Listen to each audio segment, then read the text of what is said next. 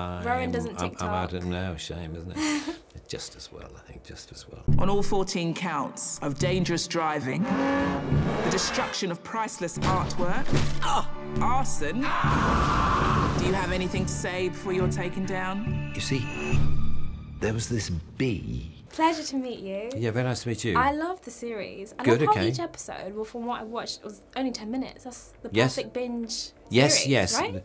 Well, if you want to, binge for only 10 minutes, Yeah. yes, yeah, then it's perfect. It makes me feel less the good guilty. thing is, you can binge the whole show in an hour and 40 minutes. Literally. Yeah, rather than 3 days, like some Literally, Netflix series like take. some yeah, Netflix yeah, series. yeah. But I loved it so much. And Good. I have to say, if you were Trevor and you were experiencing what he was experiencing, that chaos, how would you handle the situation? Because personally, I would have just left. Like the minute the statue broke, I would have been like, guys, I've had enough.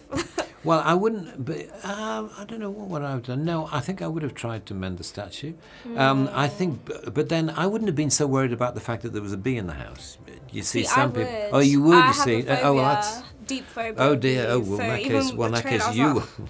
Okay, well, in that case, you would identify with Trevor's situation more than most. 100%. You'd think that his behaviour was probably quite reasonable towards the bee, because you'd think the bee has to be got out. That's The what thing you'd is, as think. soon as I would hear the bee, I would leave the house. Like, Oh, I wouldn't see. even try to Oh, tackle be that it. way around. I've Okay. left the building.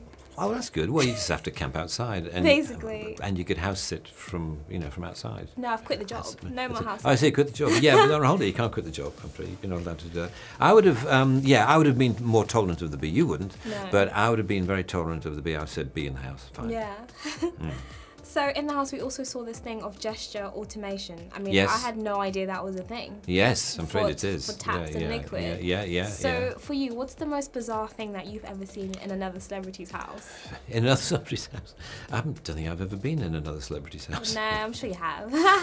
Or none that I remember. Yeah, I've never come across anything as annoying Gesture as the things in. Yeah, I mean, automation. Oh, yeah, exactly. But we wanted to create that because we wanted to put our hero, Trevor, in as alien an environment as Yeah. we could. Yeah. And so we thought if we have all these gizmos and things that you can only open if you Yeah. know how to open them, that would increase his sense of isolation Definitely. and his sense of panic.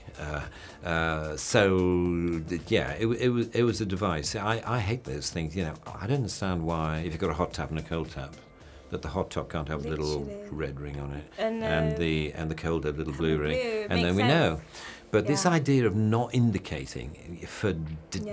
design ethical reasons is For aesthetic. pretty It's frustrating. just I don't need, literally. It's pretty frustrating. Well, But if you could house sit for another celebrity, who would you right. pick?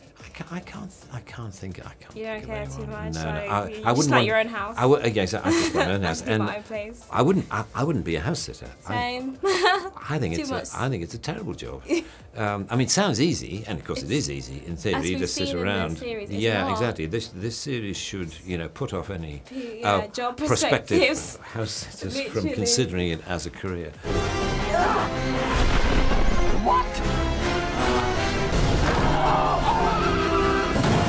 Now in the series you've got daughter Maddie, and Yes. Trevor found out that Gen Zs, they don't voicemail. And it's true Yes. because I don't remember the last time I sent a voicemail. Okay, there So you go. what's something else that you find crazy about Gen Zs? And I'm not one of them, just so you know. I've just reached a cusp. I don't know. I don't have a lot of dealings with Gen Zs, so yeah. I can't think of anything. Yeah. I can't think of anything. No, sorry, I can't. But the think of Gen anything. Zs love you. You're all over TikTok. Oh right. Oh well, that's what you see. Did you know that? See, I didn't know that. Yeah, and not being a TikTok devotee. Rowan doesn't I'm TikTok. out of no shame, isn't it?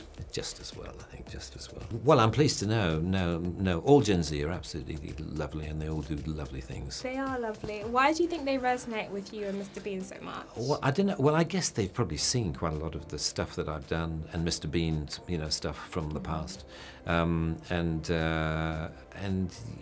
yeah, Mr. Bean and visual comedy generally, and of course, Man vs. Bee is largely visual. There's some dialogue in the first episode, some dialogue in the last episode, but most of it is just, my character Trevor, stuck in a house with a bee, and I think I don't know. I suppose most of what I've done, it's just about humanity, isn't it? It's just about human behaviour. Yeah. It's just how people behave when put in certain situations. And I think, and it doesn't matter what age you are in order to identify with that. You know, you can be 6-year-olds or 16 or 60. There's something about just seeing a human being, you know, without words, without dialogue. You know, dialogue tends to be what divides our generations. It's how they talk or what they say, and you know, the way that they communicate with each other verbally. But we are, I suppose, an increasingly visually communicative civilization, that actually it used to be the word, you know, for people who are older. But now I think there's so much, well, just the video exchange, the amount of exchange of video information. I mean, there are sometimes words in there, but they certainly don't have to be in there. Yeah. Is everything all right? Fine. Fine. I think people also like you so much and will like Man vs. B and Trevor. It's so relatable. Like watching the scenes. Yeah, that's what I meant to say. I've had days where Trevor is living my reality when it's just problem after problem. Problem after problem. Oh dear. Well, like, it's just too relatable. Do you relate as well? Yeah. Well, I do. Well, that's what we tried to do. We tried to create something that was relatable, that was believable. You know, where you think, oh, I've been in that situation, or even if you haven't been in that situation, you remember someone who was, or you can imagine if you were a slightly different personality, you would react like that. You know, and that's something, because it's quite a complicated story visually that we're trying to tell over effectively an hour and 40 minutes, these 9 episodes. And we wanted it always to be logical and believable, how Trevor gets from one situation to the next. And because it's an escalation, as you may know. It starts quiet and mild, and then it gets worse and worse and worse and worse and worse. And it ends up really in quite a weird place. Because he becomes a little bit nuts, you know, that's what it's to it. As one should and would if they're in that situation. Yeah, well, you certainly would if there was a bee around. I can't even remember. No, I would have left the house. Like I said, I was gone. Okay, you wouldn't have been there. Also, so Trevor's never house sit before. Yeah. And so do you remember your first ever day on the job as an actor? Like, this is Trevor's first ever day on the job as a house sitter. Oh, what do you mean? What, my first day? Do you ever, go back to the archives, back in the day. Do you remember your first day ever on set? Your first job, and what was it? No, well, exactly. You see, I mean, the problem is when you create your own jobs, that you haven't, gone along to an audition and become an actor, which I never did. I just sort of, created my own stories with others. So I sort of cast myself in comedy sketches, rather than anything else. I suppose, was the Blackadder the first sort of proper character, long-running character that I ever played.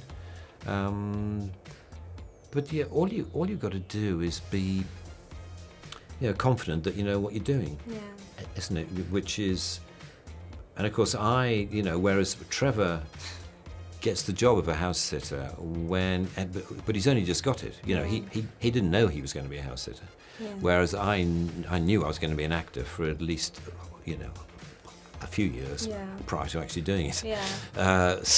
So that's the advantage I had over Trevor. And whereas Trevor is just dropped into it. And he didn't read the manual. And he did. Well, he didn't get a chance to read the manual. He couldn't read the manual.